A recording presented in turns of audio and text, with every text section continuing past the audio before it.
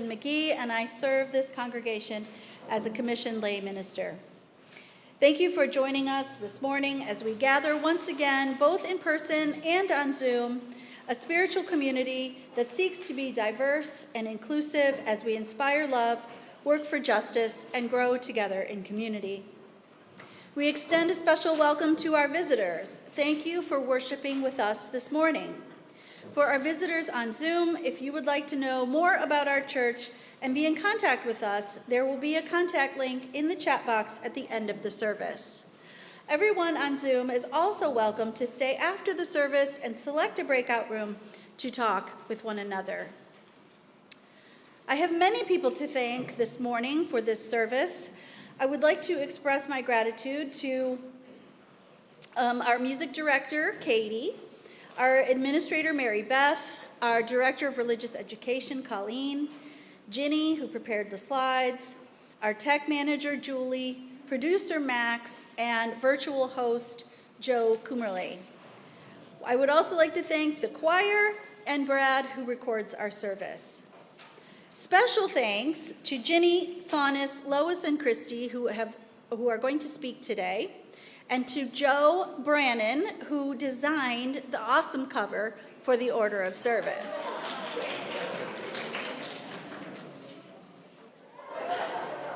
Once again,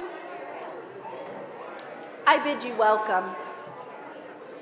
Now, let us take a moment to breathe, to enter into this time of community once again, to invite the Spirit of life to be present among us as we reflect on our shared ministries. Come, let us worship together.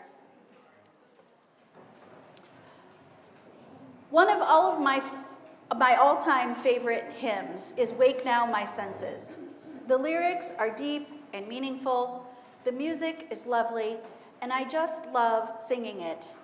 It's a call to engage all of ourself, mind, body, and spirit in the work of justice and compassion for humanity and the earth. It provides the framework for how to accomplish this goal. Hear the earth call. Join with each pilgrim who quests for the true. Take as your neighbor both stranger and friend. Join with all people whose rights are denied. Our ministry begins in church, but must be taken out in the world and shared. Service is an integral and oh so important part of making this. I am called to serve because of my commitment to making this beloved community the best place it can be.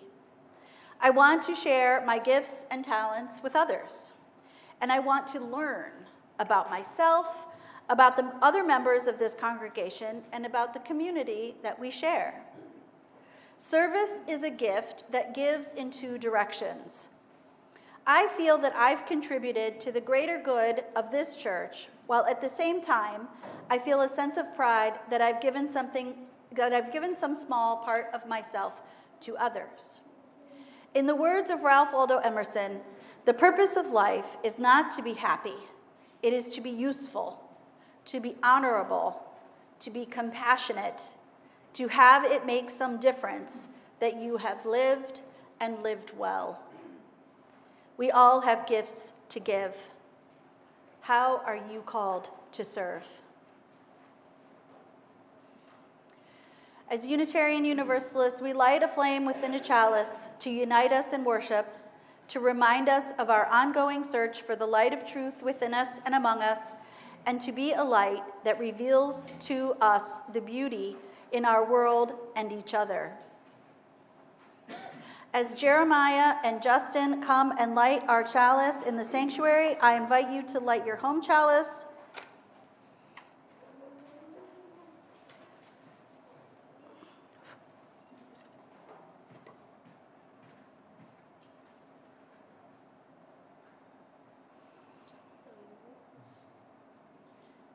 Hold it and put it right there. Good job. Perfect. Thank you, Justin.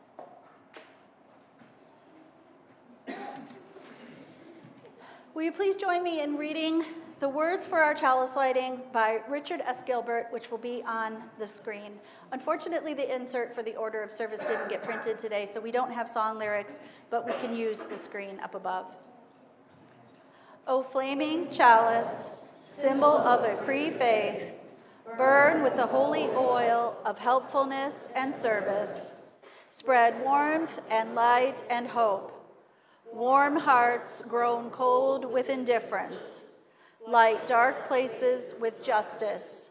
Rekindle hope in despair. May we bring fuel for thy fire of love. May the oil of loving kindness flow from us to thy leaping flame. May hands of service shelter thee, that no winds of hate may extinguish thy brightness. May thy light and warmth be eternal. May we be keepers of thy flame.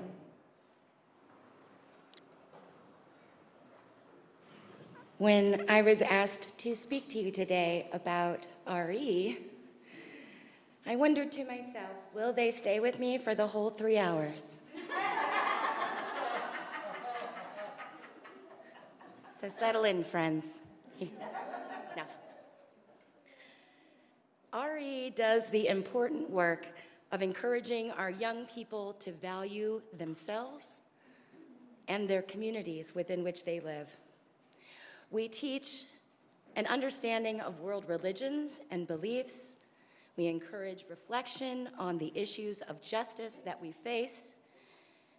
We encourage reflection on truth and provoke questions about the meaning of life. RE offers opportunities for personal reflection, develops and affirms personal identity and responsible citizenship, promotes respect for self and others, and contributes to an understanding of history and culture. We develop personal well-being and happiness, and this helps our children and young people to make sense of who they are, to have the opportunity to have their views challenged in a safe place, and to make sense of this world around them. That's the kind of basic idea. But it is always our prayer in this church that all who enter know that they have a voice, that their ideas are valued, and that they are safe in this ever-evolving space.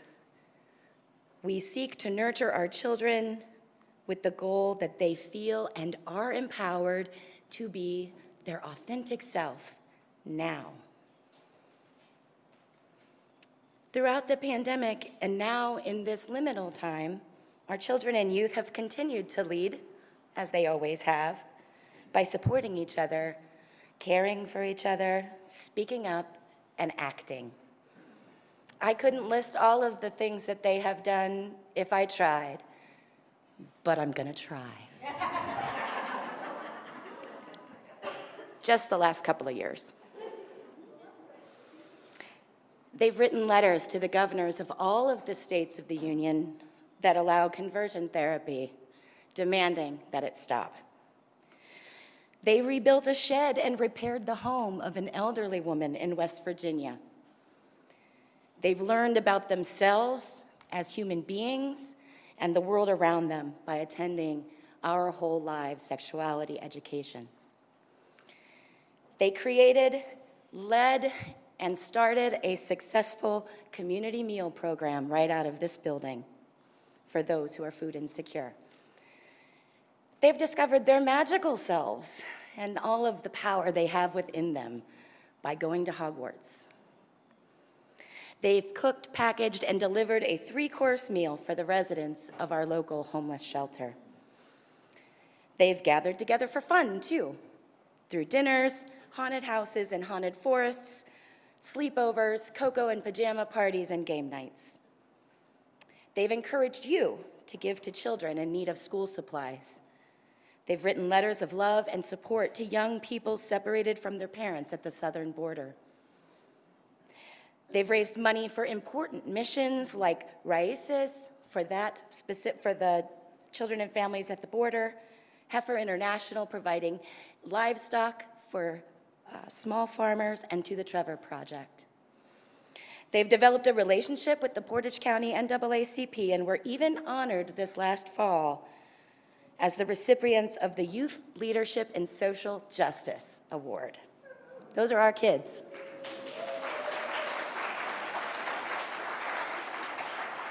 Inside of this community, they've created worship services about protecting the environment, pride, service to others, and who will forget that middle school gem of opening up to joy, where they carried the simple message that laughter and joy are religious and spiritual.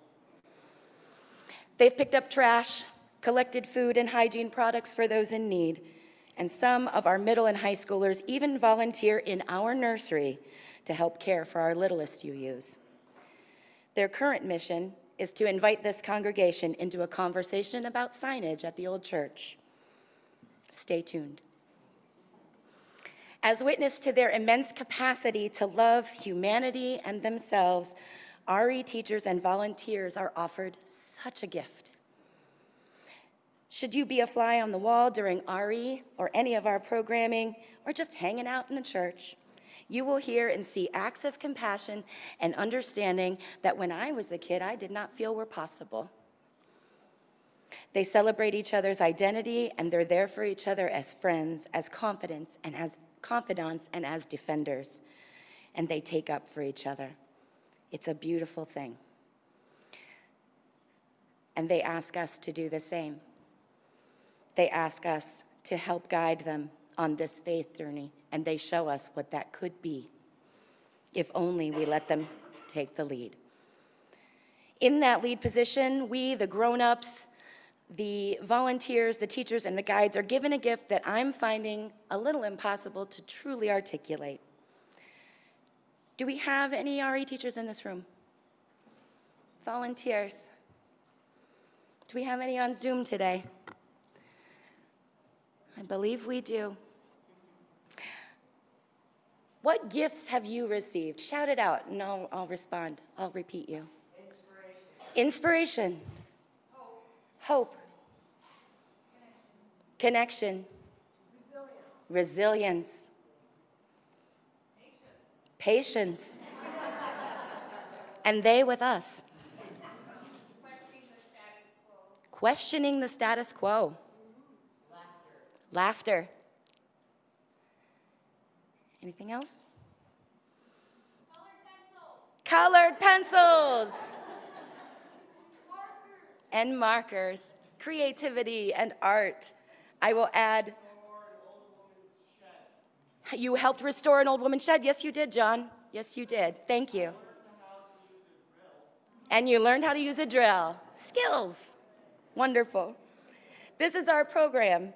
There are so many things that bring me joy in my life, but at the very top of that list are children.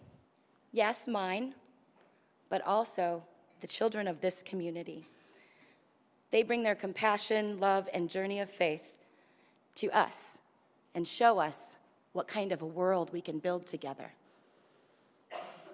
I pinch myself on a regular basis about how incredibly blessed I am to call what I bear witness to a job. So I will leave you with this. It's by Gary Kowalski, titled, "Children Widen the Circle of Our Being in Ways That Are Limitless." Children widen the circle of our being in ways that are limitless. Every baby that's born connects us to our history, our own parents, grandparents, unknown forebearers who brought life to the new world in each successive generation. Every baby that's born links us to the future, to a world yet to come that belongs to our descendants and that we hold in trust for our prosperity, whom we will never know, or posterity, who we will never know. Each child connects us to nature, to innocence and exuberance of a world always hatching newborns, kittens and pups and lambs and babes. Each child reminds us of the kinship we share with people of other lands and races who love their young as purely and tenderly as we do.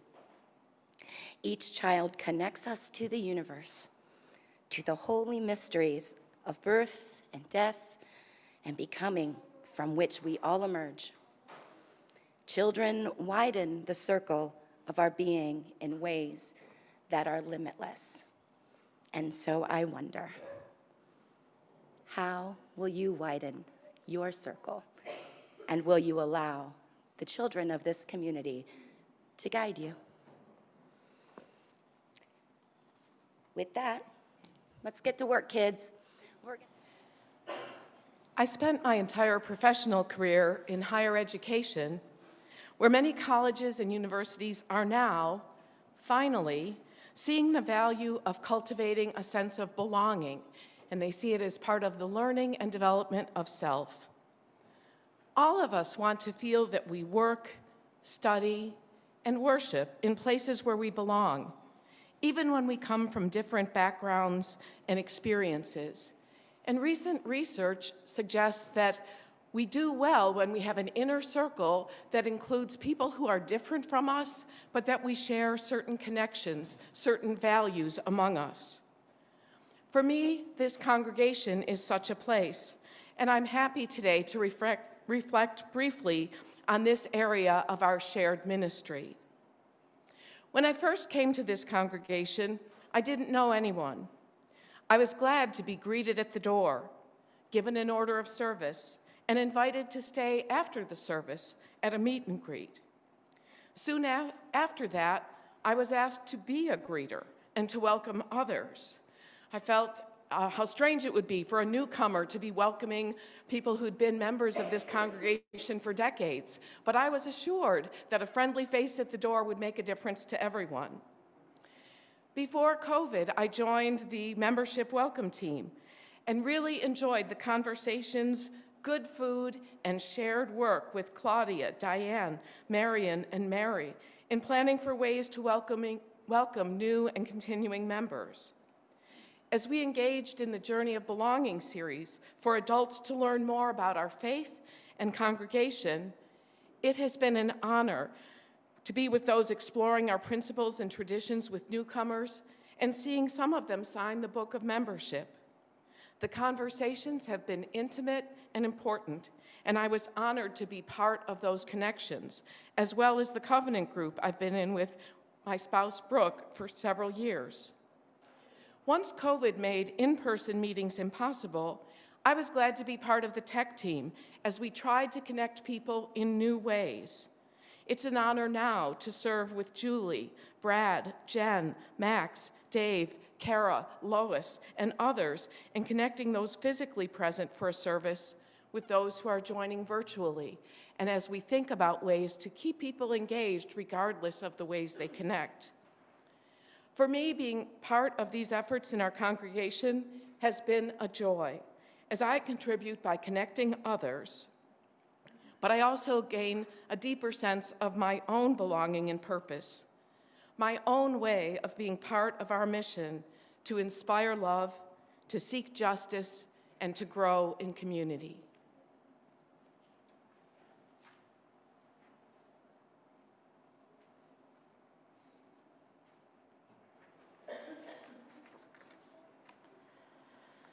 One of the best gifts we can give ourselves in our busy lives and in these challenging times is to care for our inner spiritual life.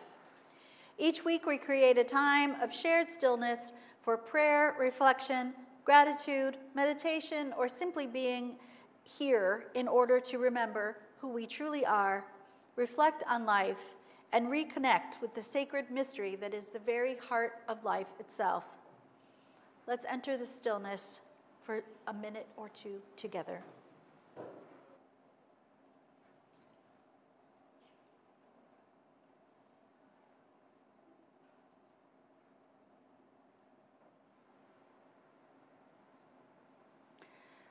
Life is a mystery that brings many things.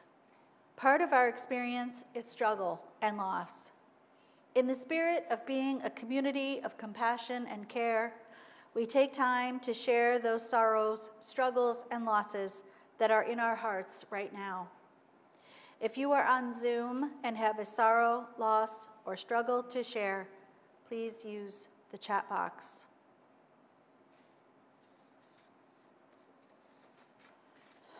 Lois asks for our love and concern for friends of the church, Greg and Cheryl.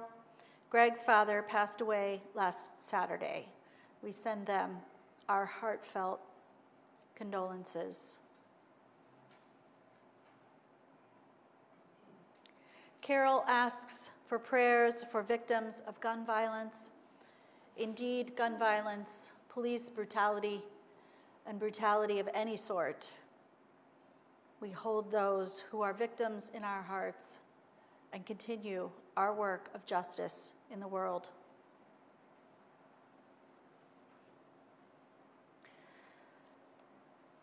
Colin shares their mental health has been a big struggle. We send our thoughts and love to you, Colin. I would also ask for prayers of good healing for my wife's aunt, Lori Goldstone Merkin, who was recently diagnosed with brain cancer.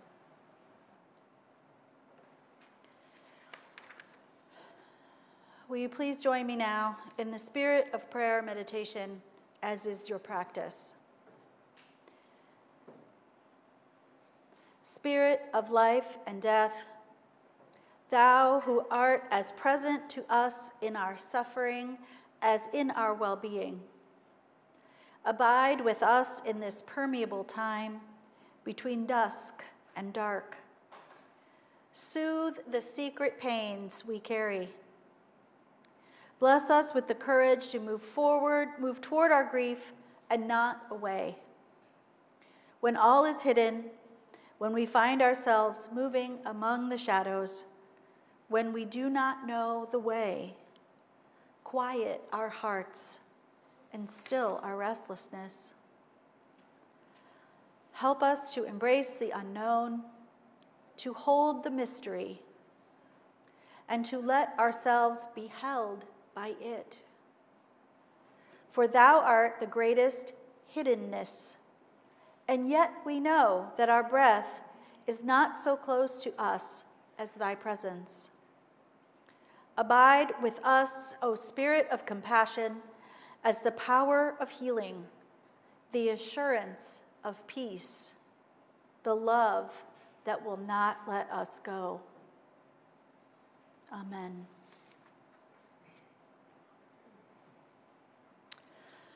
Life also brings joy, wonder, and awe. We've experienced moments this week that lift our spirits. Once again, please use the chat box in order to share your joys with us. Nancy shares that she is looking forward to her new life in a new place, all by herself for the very first time. She is very excited about that. That's my mom, by the way.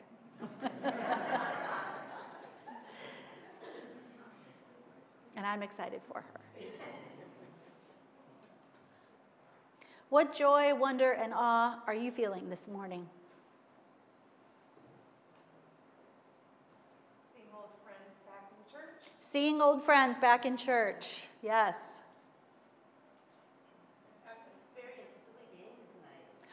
Experiencing silly games night. That sounds fun. With gratitude for these, Colin is excited to try Kent skates in downtown Kent. Yes, that does sound fun. With gratitude for these and every blessing we receive in life, for the gift of life itself, for the companionship of one another on life's journey, for the beauty of this world and this day of possibility, we raise our hearts in gladness with the word, Amen. Spirit of shared ministry, we need your help on this piece. So every so often, I'm not going to be able to do this with holding the mic. Let me use this mic. Can I give this back to you? So there's a clapping rhythm, and it goes like this. 1, 2, 3, 4, 1, 2, 3, 4. 1, 2, 3, 4, 1, 2, 3, 4. Good. 1, 2, 3, 4, 1, 2, 3, 4. A little faster. 1, 2, 3, 4, 1, 2, 3, 4. So you're going to do that every time you hear the choir singing, and some just clap their hands. Is that an easy enough cue? Yeah. And some just clap their hands or paws or anything they got. Good. Some just clap their hands or paws or anything they got. See, they can do it. They didn't think you could do it, but I knew you could do it.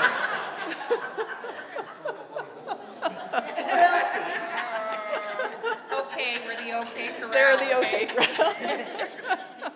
Okay, so we do this 4 times at the beginning of the piece, and then every time you hear, and some just clap their hands. Cool, thanks.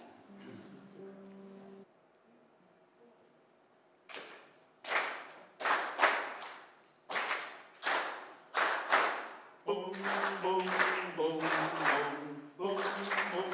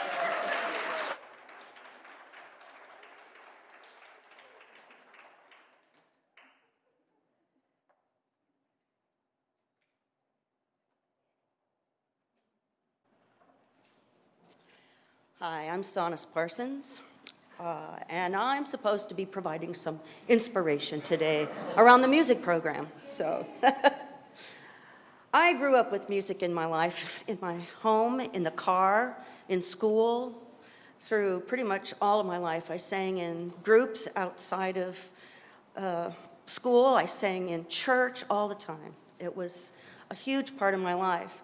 I found as I got older and other things encroached, I kind of did a little less of that. But I did have a group of friends that sang together once a week, and from some of them, I learned about this crazy church that had this really amazing music that was not your average church music. And they suggested that I try it, and I came with a friend, and we stuck around. one of the very first things I did was join the music program here. And I made friends through that program. I got to know people immediately. There's a lot of laughter and in singing, and it was a wonderful experience. I made friends there that continue to be friends to this day. And I reclaimed a joy of doing music in community. And I'd like to impart some of that today. I know that at one point, this church had more musicians and music volunteers than any other kind of volunteer. I was shocked at one point to hear how many people were doing that program. But I will say that we've taken some hits over the past few years between COVID and losing some folks that had been, you know, people who were stalwarts in our church and our music program. We've taken some hits. We had a bell choir for a long time. We had children's music. Our choir was an all-ages choir for a long time. Folk orchestra, lots of solo musicians. And we've had some hits that have sort of taken our music program down a notch.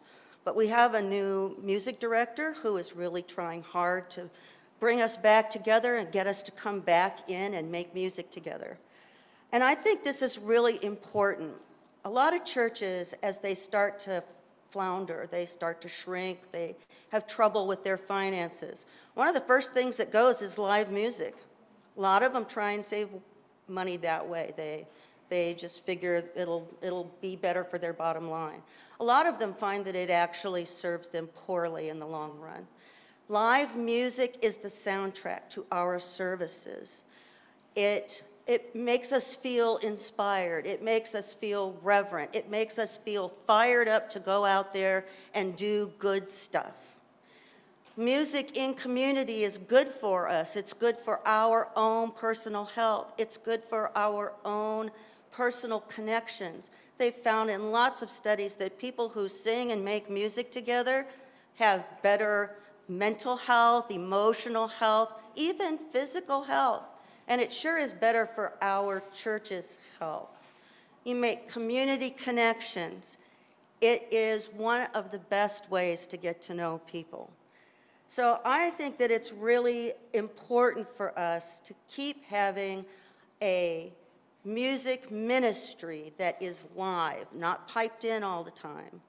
And I think that a good music ministry helps a church to thrive. We need people to come back out for the music program. We need people who are confident musicians, and we need people who are closet musicians. We need people that are trained, and we need people who aren't. We need people that are bold, and we need people that prefer to stand in the back row as far from the microphone as possible. And we have plenty of those folks in the choir as it stands now. I would love it if we had a bell choir again, if we had a folk orchestra again, if we had children in our music program regularly again. That would be so awesome to me. So, musicians, we need you. We want you. We aren't necessarily looking for the right people or the perfect people. We just would like to see your faces in music. You can do solo music. You can be background singers. You can just support the music program, but we'd love to have you. You can clap your hands.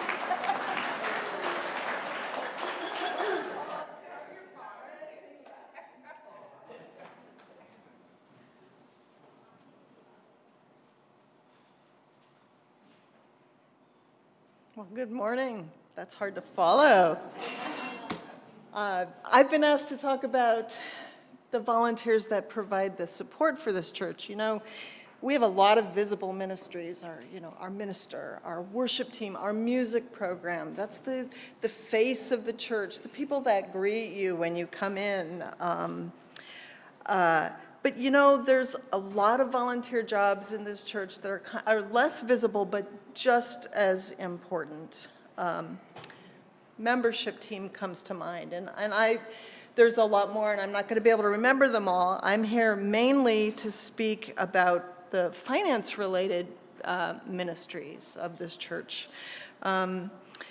Our staff and our campus are foundational to everything that we do here, and the finances of the church are what keep those things going, and we need a whole team of people to do the work of finances in this congregation.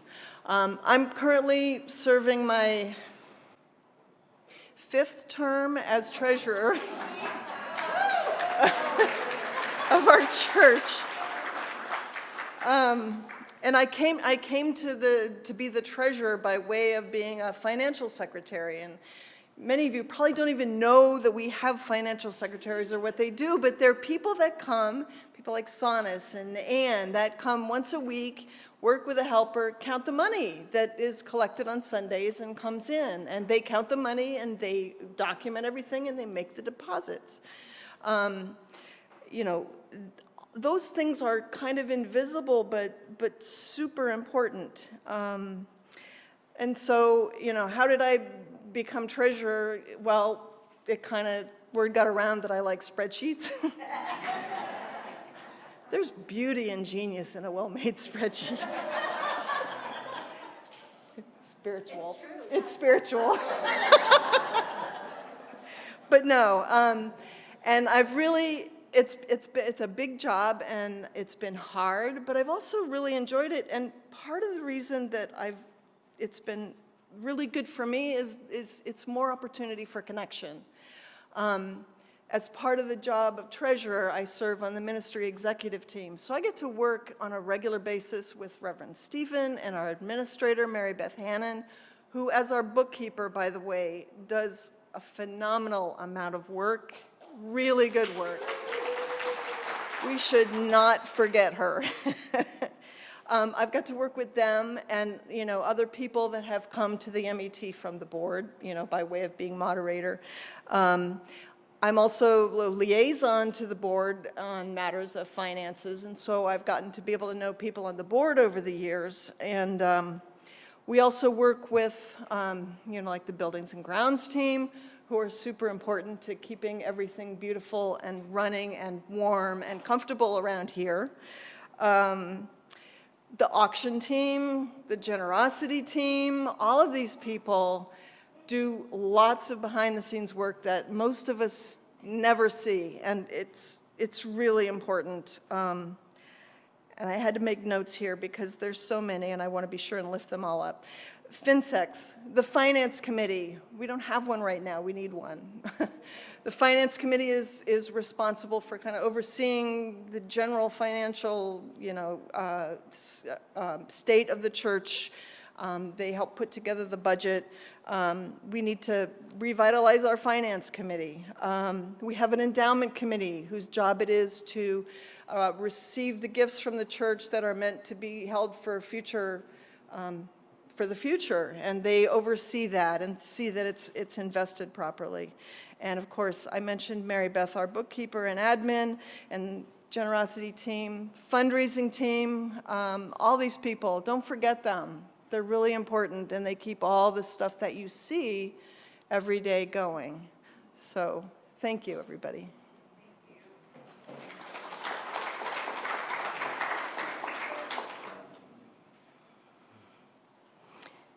Hi, I'm Reverend Christy Anderson. I attended college in the early 1970s. I was the epitome of everything President Richard Nixon despised.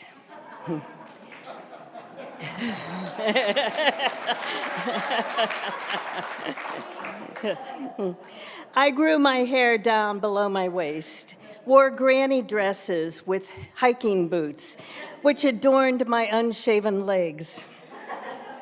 I attended every college protest I could, mostly anti-war and anti-Vietnam draft protests, along with protests against college policies such as dress codes. I was anti-authoritarian, idealistic, naive, self-righteous. motivated by anger against the establishment. Decades later, I read several books by physician, counselor, and author Rachel Naomi Remen. She made a statement that has stayed with me ever since. I don't serve because the world is broken. I serve because life is sacred. This made me realize that I don't want to be motivated by the toxic emotion of anger. I want to act out of love to enhance this sacred life for all.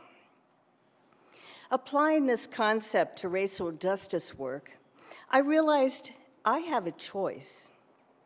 I can be motivated by my hate toward bigoted people, which would feed my feeling of anger, causing me to carry that poisonous emotion. I know anger can be a powerful, motivating factor, but I don't want to die angry and brokenhearted. Instead, I can act from a feeling of love for my Black and brown brothers and sisters and fight for them to be graced by the blessings I have. A mindset which feeds my sense of gratitude. With this attitude, racial justice work, including the significant work here by the Race for Justice team and all of you as allies, this work has become more of a spiritual practice for me. It's expanded my world, often by amplifying the voices of African Americans, especially through relationships and reading. I've been heartbroken when hearing stories about living while Black in America. I've been shocked by reading about omissions from our American history lessons. I realized that during my earlier years, I unknowingly had been indoctrinated into accepting a misleading and even false American story. Racial justice work continuously reveals new insights which make me feel liberated and exhilarated. At times, it is such a powerful feeling that I want to shout my newly discovered truths to all the other white people. This sense of liberation helped me to overcome any feelings of guilt or shame because I'm white. Instead, I feel empowered because I am white. As a white person, I have advantages and power that I can cash in to rectify the past. Exposing myself to the harsh and ugly side of life is truly painful. But as I experience the whole realm of human emotions, I grow. When I am intensely engaged with this sacred work, I feel fully alive. And by working with others, it provides me with a shared sense of purpose and support when I'm weary. By viewing this justice work from a more positive perspective, it deepens my compassion, helps me to learn more about myself, and it's made me a better person. I am thriving as a novice member of a boot camp for justice warriors, moving forward motivated by love and like Cupid, armed with arrows of love as my weapon. I hope you'll join us.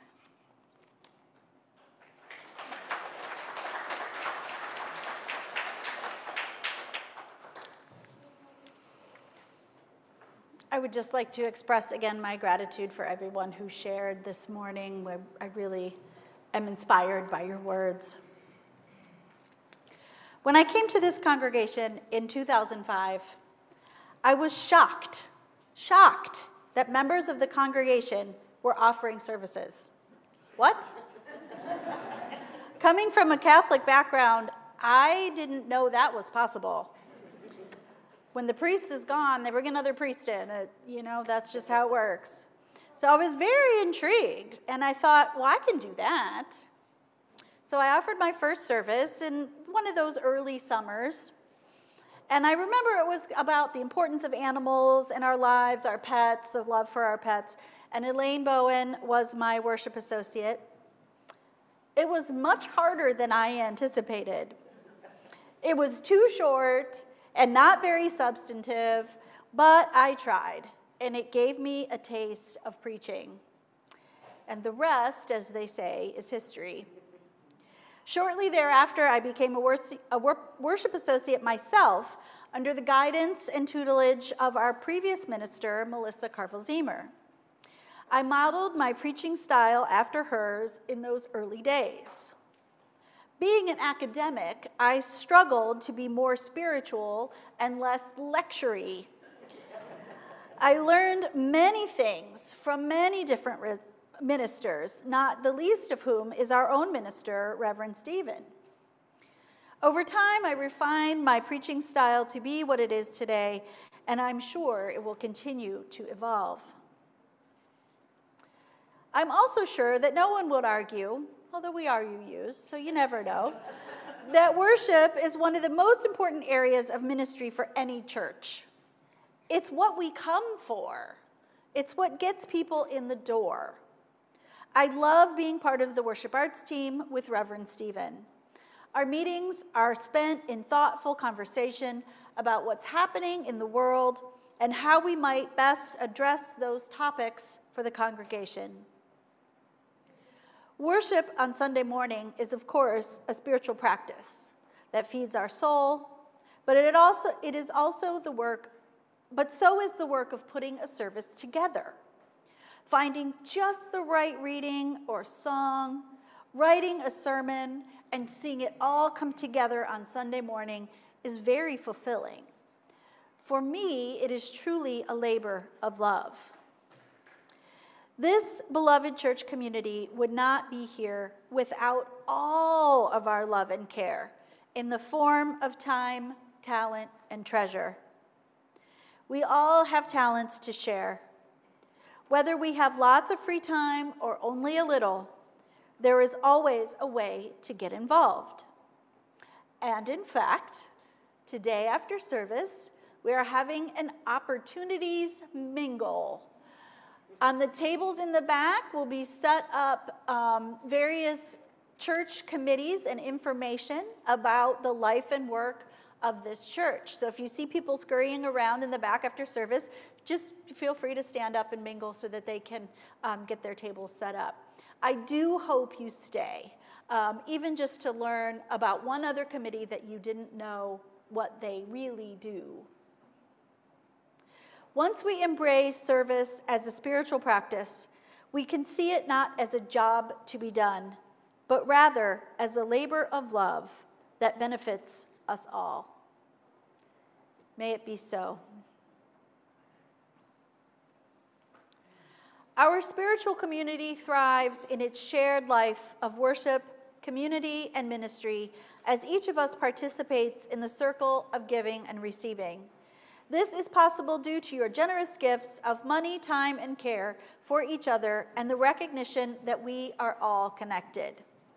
To help others in our community thrive, we also give to agencies and organizations in Kent and beyond that serve those in need. January's special offering benefits the Kent chapter of PFLAG. PFLAG is the nation's first and largest organization dedicated to supporting, educating, and advocating for LGBTQ+ people and those who love them. In the spirit of gratitude for the gift of one another and this community, and the abundance that makes generosity possible, we now give and receive the offering as a sign of our shared commitment to the life and work of this congregation and beyond. Will you please join me now in the words for extinguishing our chalice? We extinguish this flame, but not the light of truth, the warmth of community, or the fire of commitment. May we carry these in our hearts and minds until we are together again. These words are by the Reverend Dr. Martin Luther King, Jr. Everybody can be great because everybody can serve. You don't have to have a college degree to serve. You don't have to make your subject and your verb agree to serve. You don't have to know the second theory of thermodynamics in physics to serve. You only need a heart full of grace and a soul generated by love. And now let us go forth in joy and hope as we continue to inspire love, seek justice, and grow in community. May it be so. Blessed be. Amen. And I see the light in you. You got a light.